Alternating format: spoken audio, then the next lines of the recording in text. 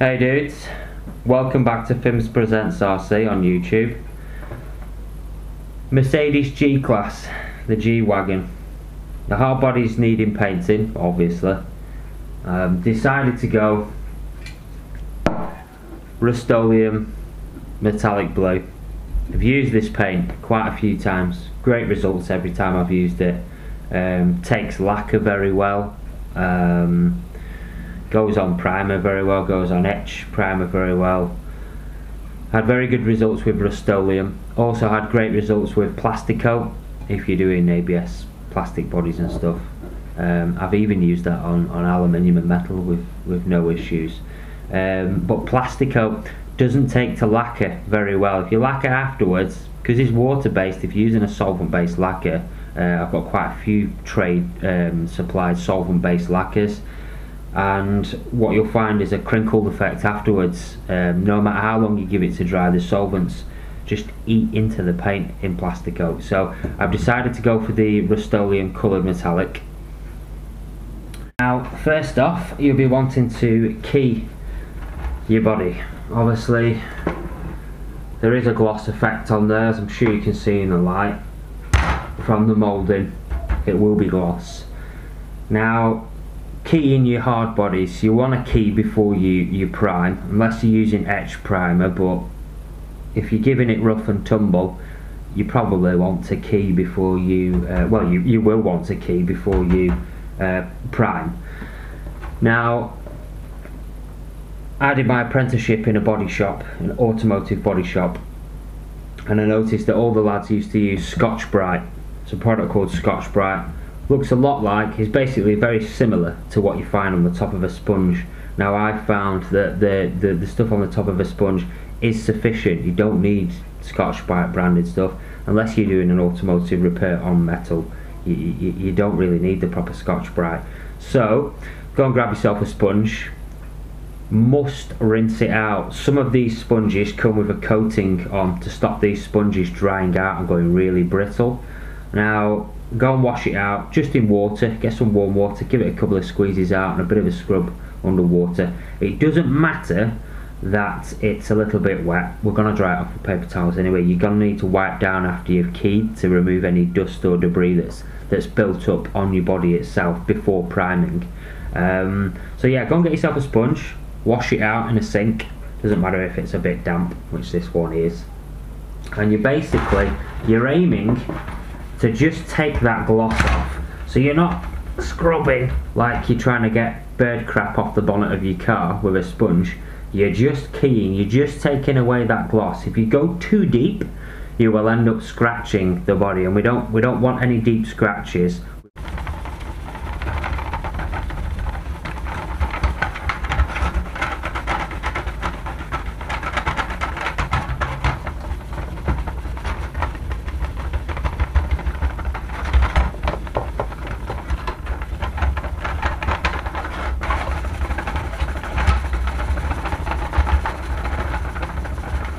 Another quick tip for you guys, if you're stripping down an old body, obviously I'm doing a new body here, I'm doing the G-Wagon new body, so I don't really have this issue, but a lot of you will be obviously stripping down old bodies to give them a fresh coat of paint, a fresh colour scheme.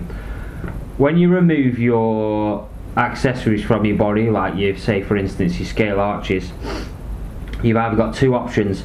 Put your screws back in where they came after you've taken it off, or if these are being painted as well, which there's a high chance that a lot of you will be painting your arches or whatever, and not just, I mean these will be painted. I know the black out of the factory, but I will be painting them black myself to put a gloss coat on there. So what you'll do, take your screws out, you got your little teeny weeny screws, go and get yourself a piece of cardboard.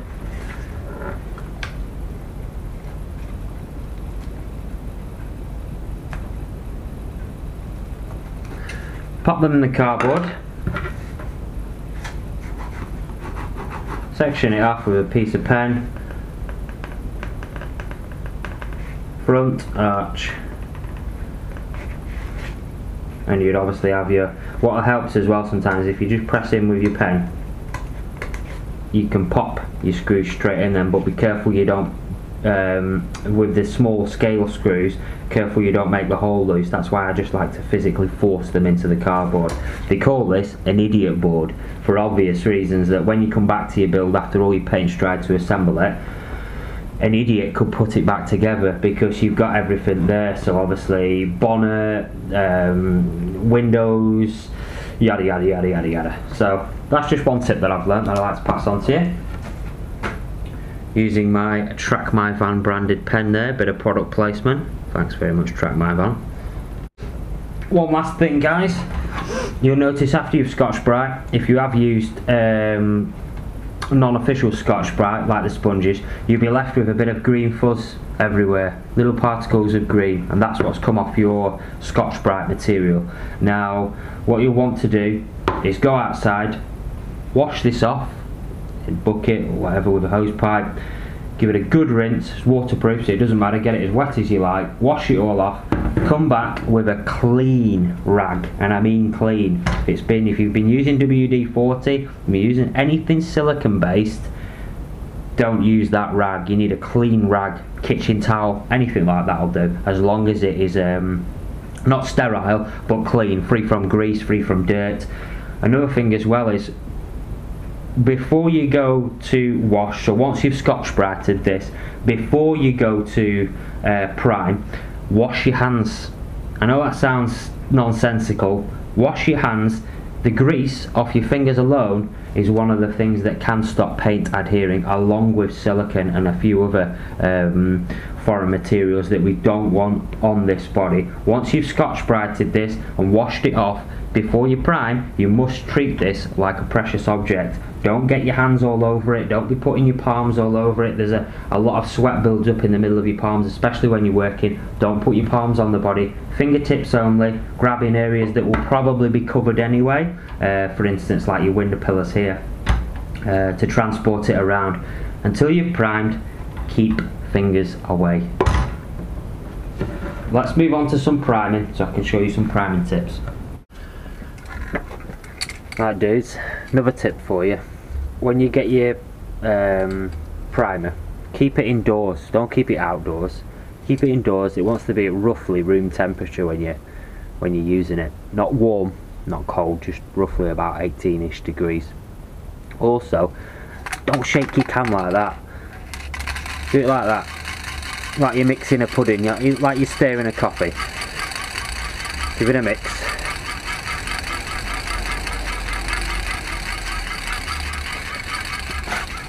I mean, you will notice that all that shine that we were talking about is pretty much gone off there. It's got a dull finish on there now.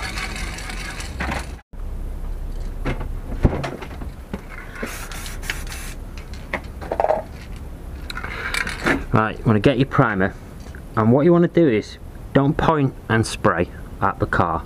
You want to start spraying over here, or over here when you're on that side.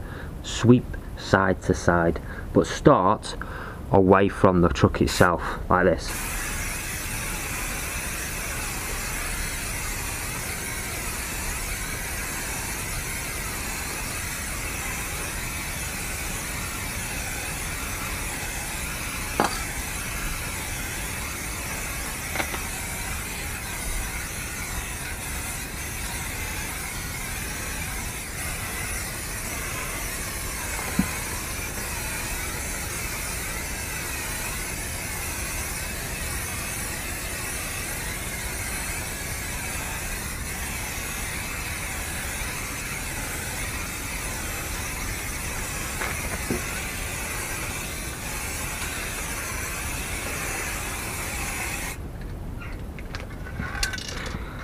Go for as long as you can, 30 seconds, another mix.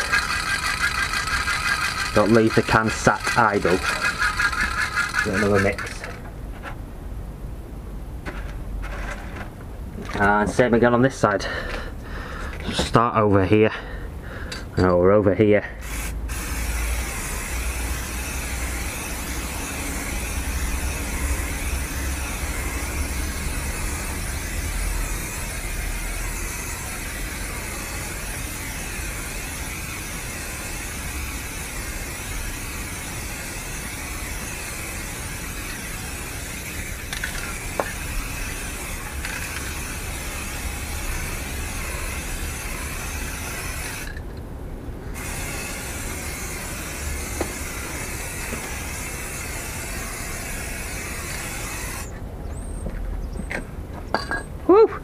don't forget, wear a mask.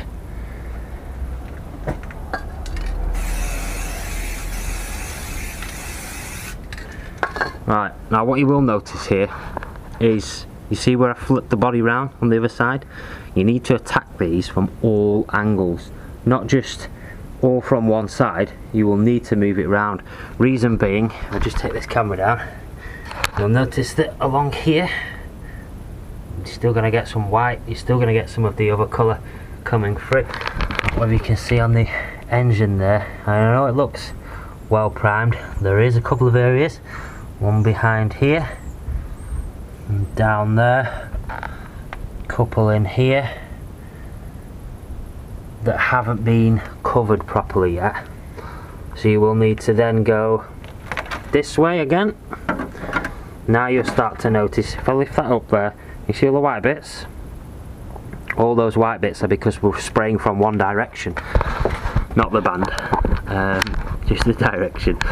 So basically, same again.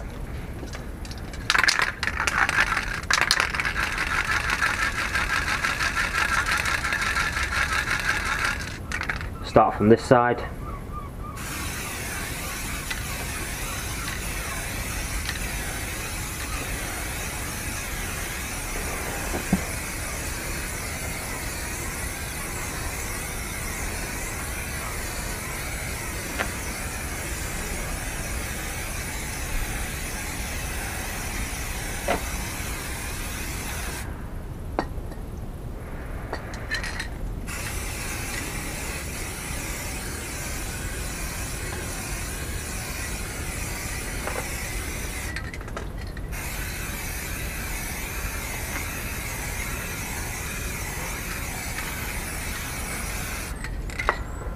And then you'll want to turn again to the back.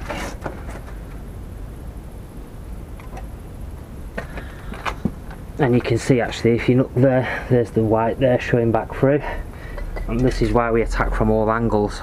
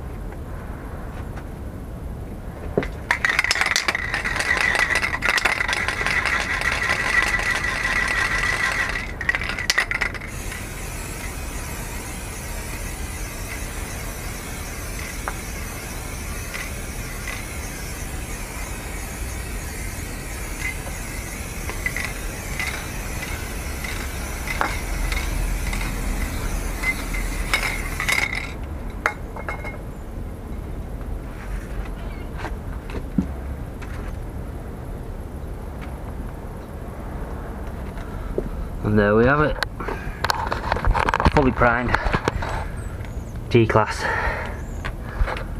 ready for its first lick of paint. You'll notice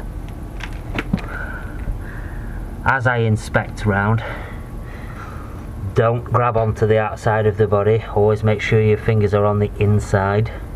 Obviously, sounds stupid, I know, but there we go. You'll notice there's a few bits inside that I've thingy, but obviously I'll now have to wait till this dries to get that layer on. But what I will do is I'll come back in 10 minutes once this is dry.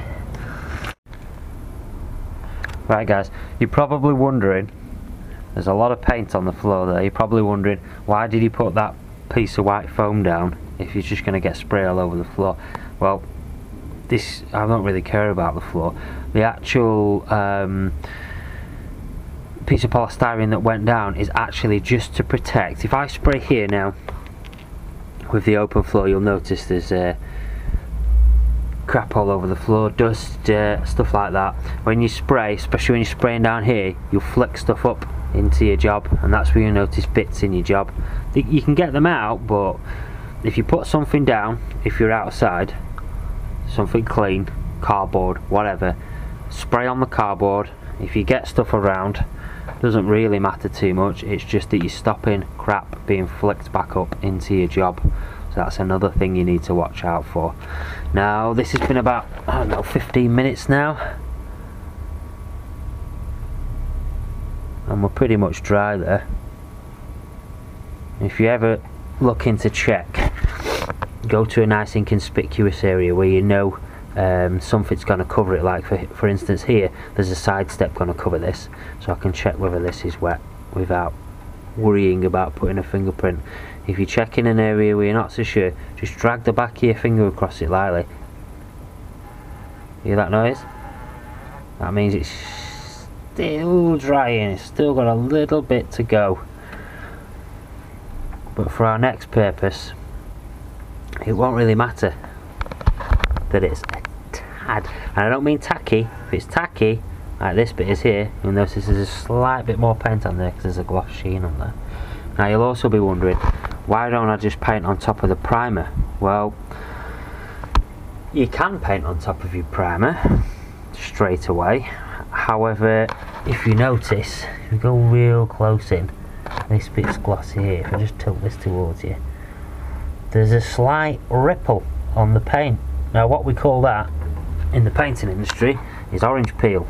Looks like the texture of an orange peel when you're looking at it, rather than this here is more akin to what you want on top. Now this camera's not great, but you'll notice there's a slight ripple in the texture, like a dimpled effect, a micro dimpled effect. Now that is because it's not being flattered yet. Your paint's built up. What you want to do now is take that back down to a nice even flat level. Wet and dry. This piece of 600s, old piece of 600, what you want to do, if you want a super gloss sheen, you want to go and get yourself some wet and dry, thoroughly wet it so the backing's wet. You'll feel it because it's got like a slimy texture on the back once it's properly wet, and I mean properly wet. It doesn't matter how wet you get this stuff, it won't disintegrate unless you put it in boiling water. Warm water, cold water, I usually use cold, so that's fine. And like we said a second ago, you're wanting to flat the entire area. Anywhere that you've primed, anywhere that you want it to be high gloss, you're gonna want to flat it. And what we usually do is use a 600 and then go for a 1500 grade after the 600's gone on, and that's to take out your little dimpled effect, your micro dimpled effect on the top. I'll just show you quickly.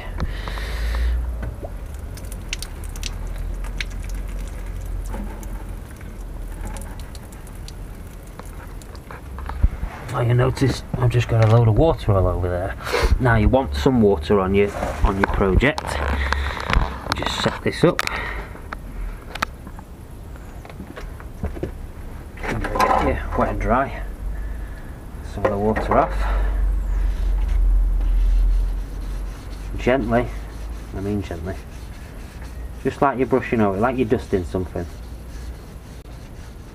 Like that.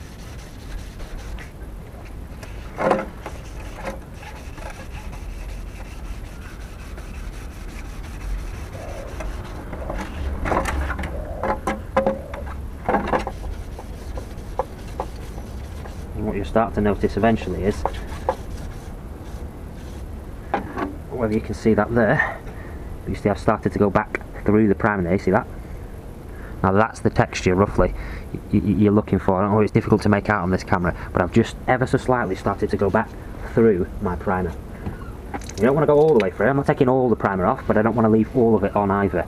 So anywhere you've got a panel that needs doing, just a light scuff. I'm not pressing on at all. If you waited a day till your primer was fully dry, you can afford to press on harder. But if you're doing a project all in one day, like I like to try and do, you're going to want light strokes only. Like I said, you're not sanding it down at the moment. It doesn't need sanding down because this isn't an old project. If you're repainting an old body, that's going to need sanding down properly. Well, that's a different kettle of fish slightly.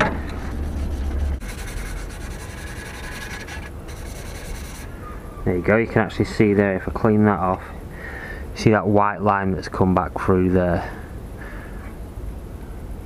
It's difficult to make out, it's very minute detail on this body, but there's a white line come back through because I've gone back through the primer completely there.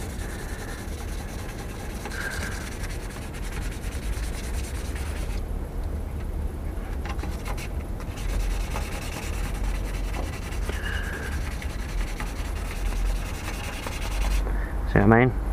White line. That's what you're aiming for. Once you hit that, stop.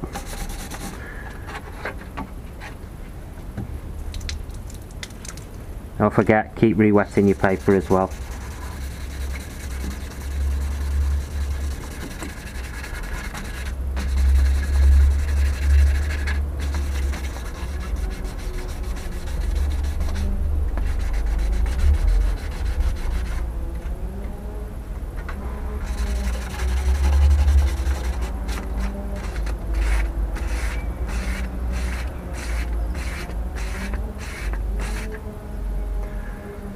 Right, I think that's about us. Now what you're going to want to do, move this up here, is wash it off.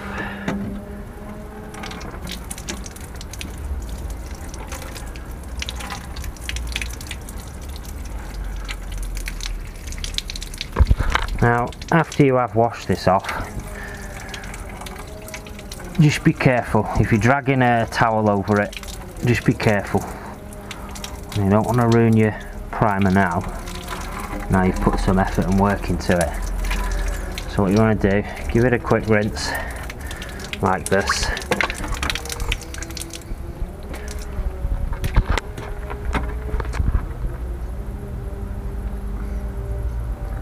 And notice it's, I've basically taken out, you can see actually there, you see where that grey is now turning black again, there's a black tinge to it. That's because I've started to go back through the first primer, and I'm digging down into that layer of primer now, that layer of primer that we put on before. Well, it's obviously wet at the moment, but you might be able to see there too.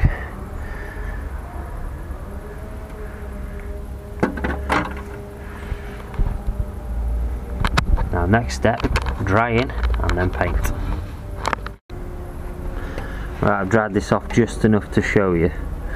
If you see, I've actually taken out, I'll just move this again, I've actually taken out that shine. It's still shiny because it's flat now. I don't know if you can see the little, every little dimple on there that you can now see, those blemish, that sort of black blemish that's now over the top, they were the raised bits of the paint, and this is what flatting does, gives you one smooth coat. So that's your flatting done. Obviously I've just dried this off to show you. Wait for this to thoroughly dry before you put any top coats on. You put any actual paint, colour paint on. You want it to actually dry. So that's the priming finished, wrapped up. Hey dudes, moved on to the colour now. Your colour coat, you'll obviously want a few coats of this. Can't be as heavy handed as your primer. But what you'll want to do is you'll want to not just put one coat on like I did with this primer. It's going to be maybe 4 or 5 up to sort of 10 coats of this. Thin coats, as you'll know, it always says on the back of every tin anyway, several thin coats is always better than one thick one. So that's another thing to remember if you don't already know that. I'm sure most of you do by now anyway. But for the painting noobs out there that don't know that, thin coats only for the top layer. Alright, here we go.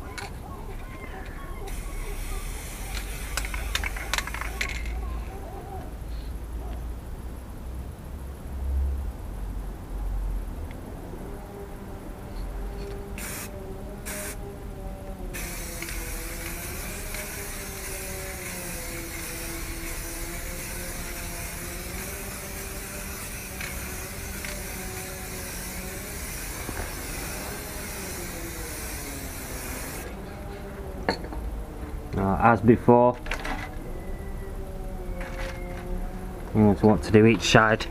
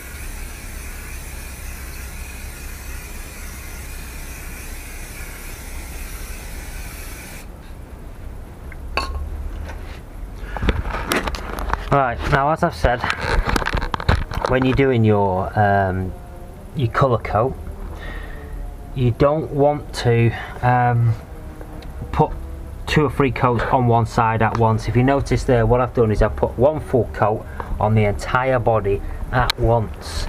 Now you may be thinking, you know, that's the logical thing to do, but some people don't. And if you don't do that, if you don't put 1 even coat on at a time, what you will find is, because this has aluminium flake in, because it's metallic, or aluminium substitute, whatever they're using these days, it's basically like an aluminium powder. So when you look at this, when it pops, because it's metallic and the colour pops out in the sun, if you sprayed one side with sort of 3 coats, waited for that to dry and then done the rest of it, what you'll find is that most of your flake, because obviously when you do 1 coat, you go down to here and then down to here and down to here. So if you've used all this on one side of the body, a lot of the flake in this won't be left, because the flake only comes out evenly when there's enough propellant in the can. Now that means a full tin, you can tell that's still quite full, that. So yeah, that's another thing that I've learnt as well. Do 1 coat all over the entire body all at once, basically. Wait for that to dry. This stuff dries pretty quick, half an hour, be ready for another coat. You can do wet on this as well, which means when it's still tack, not wet, but when it's still tack, you can put another coat on top, no issues at all. We'll wait till that dries, and then it'll probably be tomorrow now before I get to put some lacquer on this, because I'm starting to lose the light. But for now, it's going on.